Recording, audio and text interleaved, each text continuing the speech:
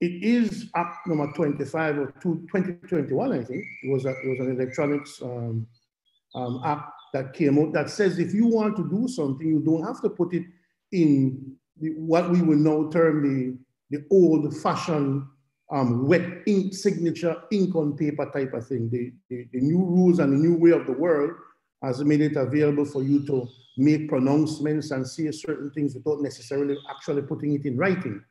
So the Honorable Patrick Faber, was a member of the House. He's a member of the House and was certainly a member of the House when that act was passed. I was a member of the Senate when the act was passed. It was signed by Governor General Tzalam, so it's a fairly recent act.